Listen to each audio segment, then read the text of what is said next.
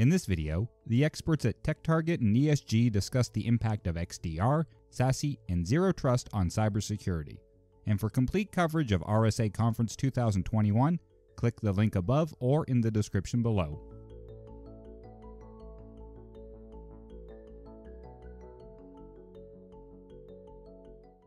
Hello and welcome to this lightning round session for RSA Conference 2021, the impact of XDR, SASE, and Zero Trust on cybersecurity strategies. I'm Rob Wright, Security News Director at TechTarget, and I am joined by three lead analysts from Enterprise Strategy Group, Grady, Dave Gruber, and Jon Oltsik. We're going to discuss three technology areas that have become especially pertinent for many organizations over the last year, and since this is a lightning round session, we're going to jump right into it.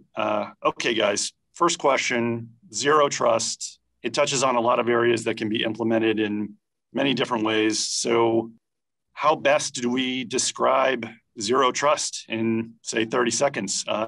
Grady, why don't you start us off? I don't know if there's any way to do that, Rob.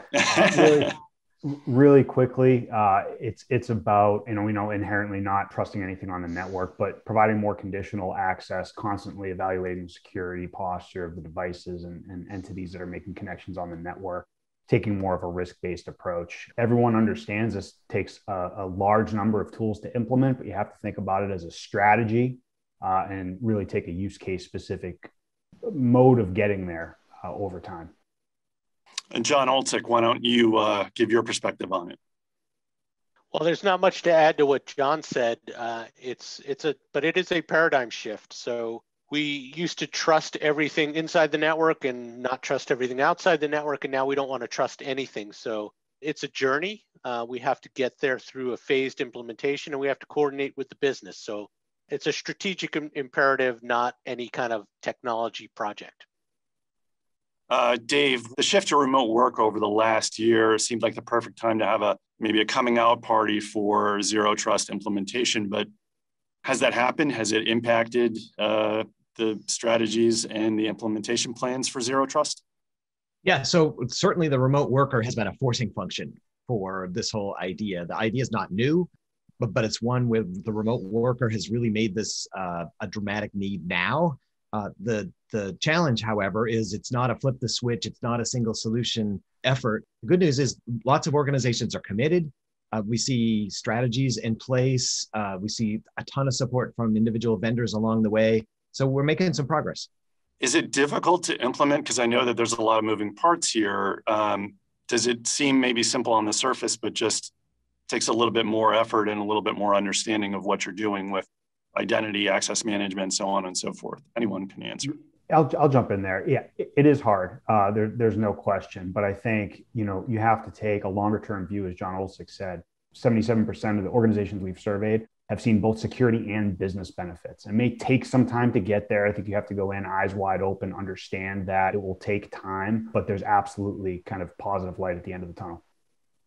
Okay, let's turn to XDR, extended detection and response. There are different perspectives and definitions for XDR, but how would you define it and maybe compare it to, say, an area like traditional threat detection and response? That's an area I'm a little bit more familiar with, but there are a lot of perspectives out there about what XDR is and isn't.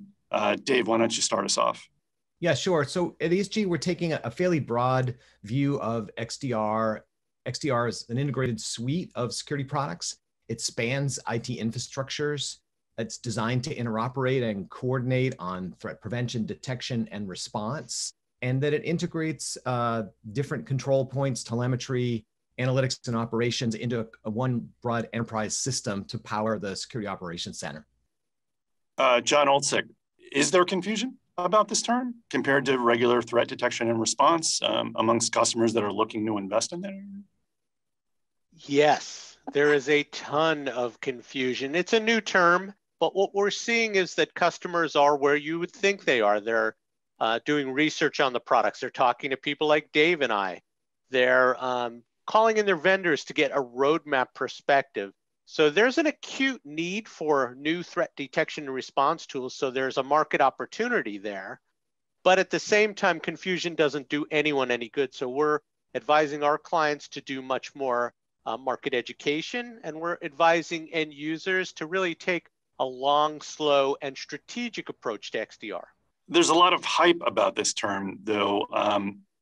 What is the best way for, let's say, a large enterprise to approach this emerging category? Is this something that they should be looking at? Should they be cautious about investing in it? First of all, no, caution not, for sure. There's a real need here, so we need to do something about it.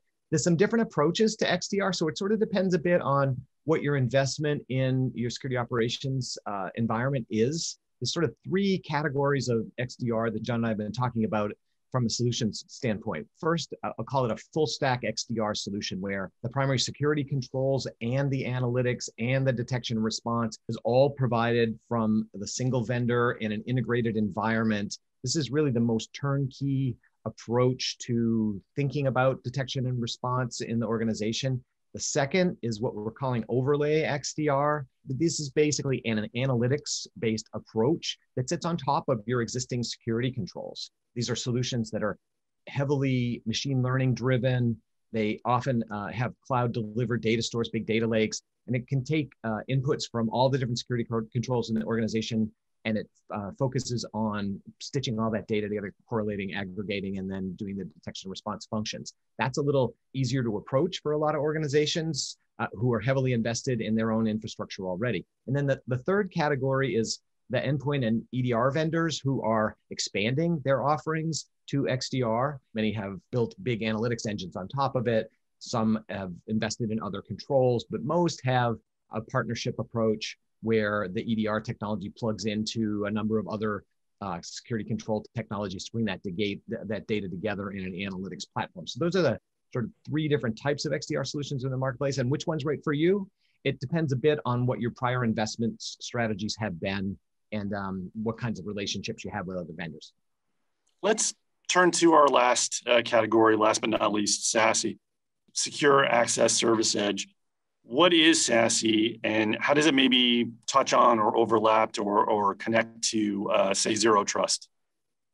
SASE is essentially the convergence of network security and edge perimeter security tools and SD-WAN in a more of a cloud-delivered microservices-based model. That's kind of the core definition. And the reality is that we're not all the way there, because that's a lot, right? The traditional security tools haven't even gone fully cloud-delivered in a lot of cases. Similar to Zero Trust, it's a journey. I think the difference is it's closer to a discrete solution or product architecture, whereas Zero Trust is really about the how and setting the right policies, taking a different thought process to security. And where they really overlap is with Zero Trust Network Access, which is the evolution of VPN, and incorporating that into a SASE framework or architecture. So there's overlap, but they are discrete cybersecurity trends for sure. So because of that, are there different obstacles or implementation challenges with SASE versus Zero Trust because it's more solution oriented? So there's, I think, two main obstacles that I see. The first is cloud. And we found that most organizations still have the majority of their network security tools in an on-premises appliance-based approach. So they have to transition those to the cloud. The second is organizational dynamics. You're talking about the security team and the networking team having to come together to source, use, test, implement a converged solution. But that's a big ask. And it's something that companies need to start thinking about more before they go down the technology path. How are these organizations or teams within the organization working together? How are you starting to think about measuring your security team more on business outcomes and things that maybe the network and IT team is more used to get them kind of rowing in the same direction? Great. Well, guys, I think this lightning round is officially out of time. Thank you so much for joining me and for weighing in on these three emerging technologies.